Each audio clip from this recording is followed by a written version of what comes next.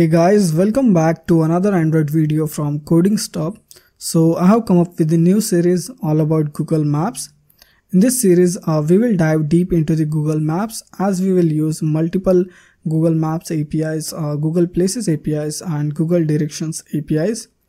So whether you are building a complex application like a travel app or delivery service app, or just want to add some map functionality in your application, then this series has got you covered. So coming into this video, we will cover the initial setup that is required to start using the Google Maps in your Android app.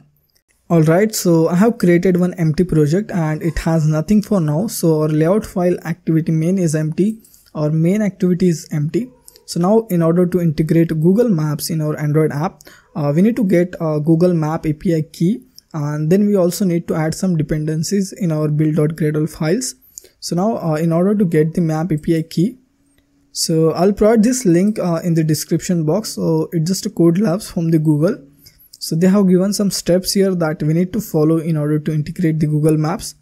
So yeah, we need to add the Maps SDK. So what I'll do, I'll click on the get setup. And here as you can see, it will ask us to create one account on the Google Cloud Console. And then we need to create one project inside that, and then with that we can get the map API key. So I'll just click on this Cloud Console, or you can just search for Google Cloud Console and that will take you to this page. So I already have one account here, so my dashboard will look like this. In case if you don't have any account on the Google Cloud Console, you can just create one. It's pretty simple.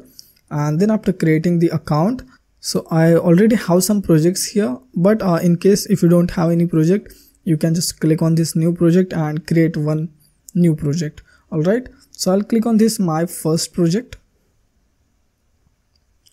and I'll search for Map SDK for Android.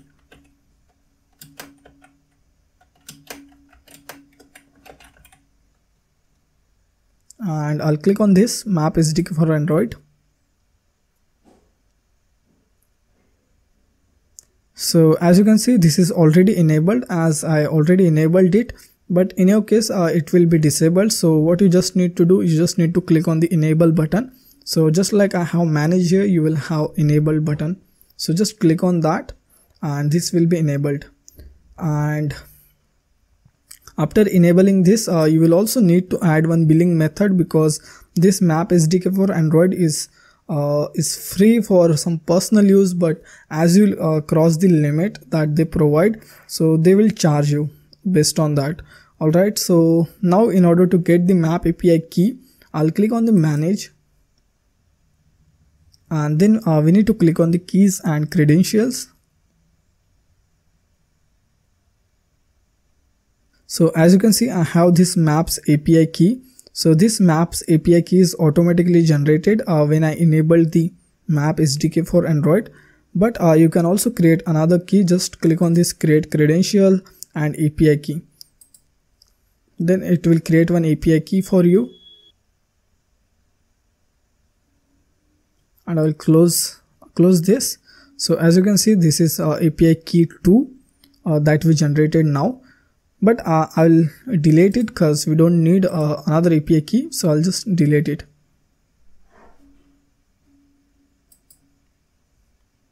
Cool, so I'll use this Maps API key. In order to display this key, we need to click on the show key. And then we can just copy this. And I will close it. And then we can go to the Android Studio. And what I will do, I'll go to the Gradle script and local properties. I'll create one variable here which will be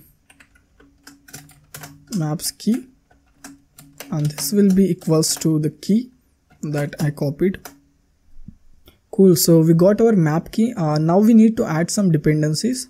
So I'll just close the Cloud Console as we are done with this for now. Then I'll click on the quick start. Add Google Maps. We'll go here. Yeah, and as you can see, when we add our API key, they are also suggesting us to write our API keys in the local.properties file. And then they are asking us to add this dependency maps platform.secrets.plugin Gradle plugin. So this plugin will make our key whatever we define it inside the local.properties, it will make that key available as a build variables in Android manifest file. And using this plugin will remove the boilerplate code that we need to write in order to read the API key from the local.properties. So we'll use this plugin as it will remove the boilerplate code.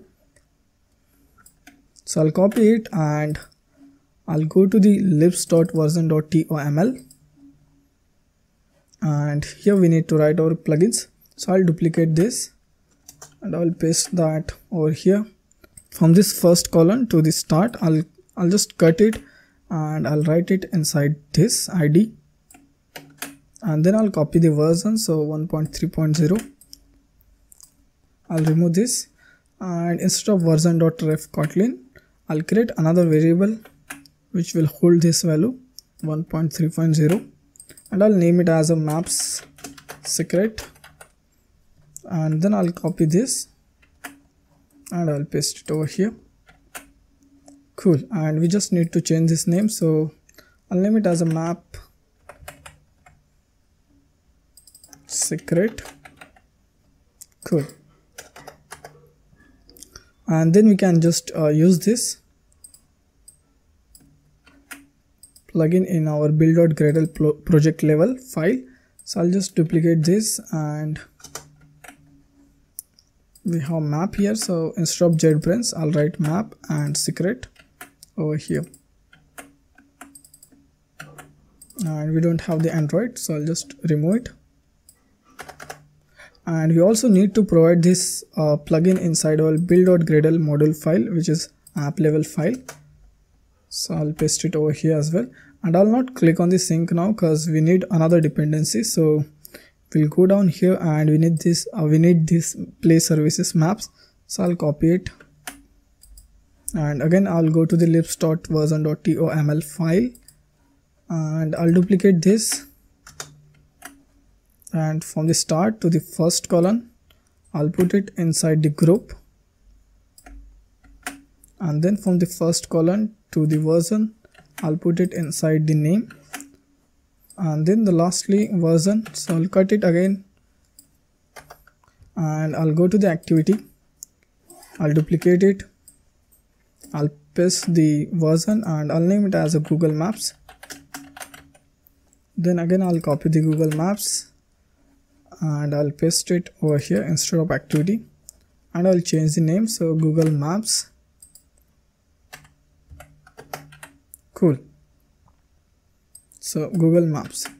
Now we'll go to the build.gradle app level file and I'll duplicate the activity.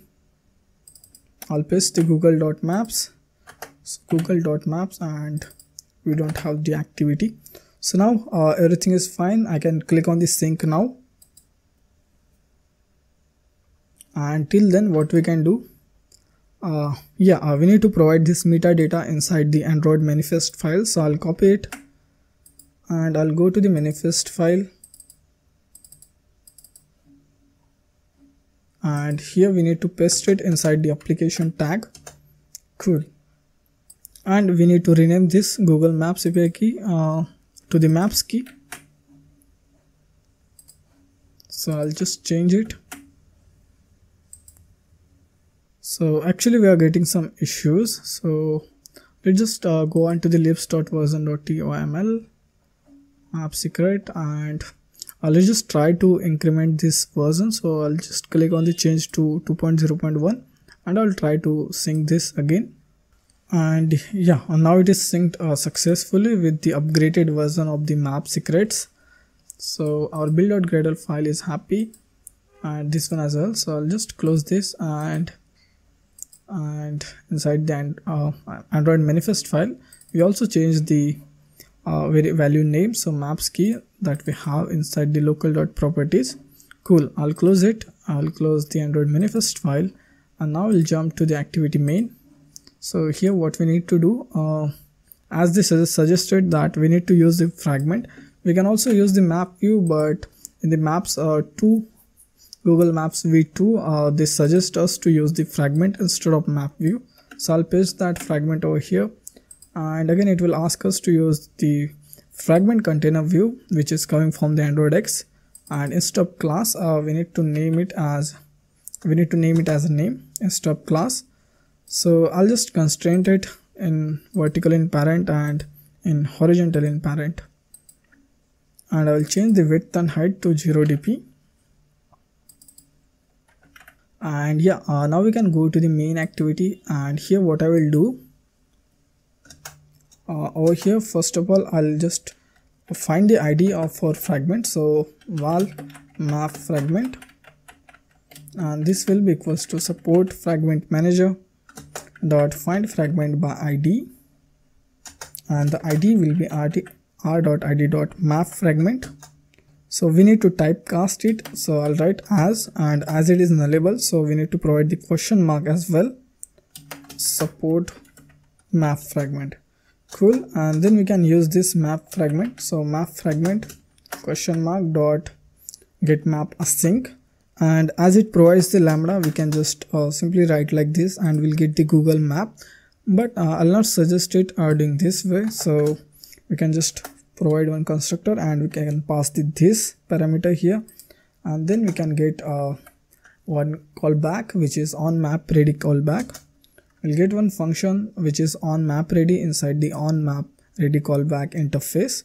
So we can do whatever we want to do with this Google map inside this function. So we should change this name to from p0 to map. Cool. So now I'll try to run the app and we'll see how does it look now. So our application is installed, and as you can see our map is loaded. So yeah, cool. I'll just zoom it, and yeah, cool. So let's just try to open this map at particular position. So for that what I will do, I have already searched for Delhi lat longs, so I'll just copy this. You can try with any lat longs that you want to open this map with. So here I'll create one variable, so val, I'll name it as a lat long, and this will be equals to lat long, and this will come from our Google Maps library that we added. And here we can provide the latitude and longitude, not in this degree format, but yeah, in the double format we can provide it. Cool. And then we can use this map, so map question mark dot move camera. There is one function which is move camera, and with this we can move this camera or move this map view to the particular position or particular location.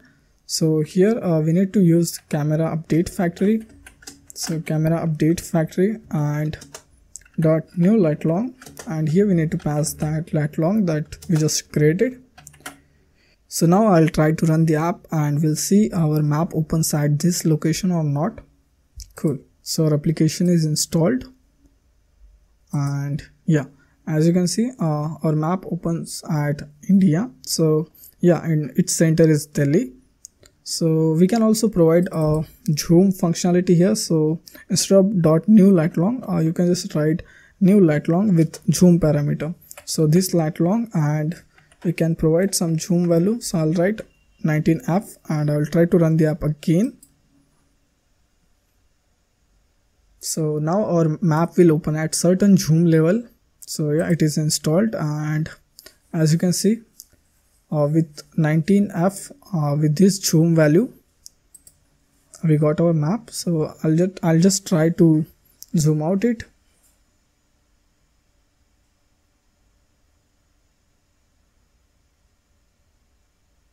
So yeah, that is Delhi.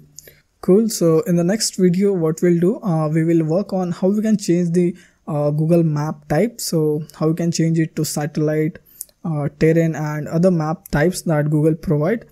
So yeah, there are multiple functions that Google Maps provide and multiple properties that we can set.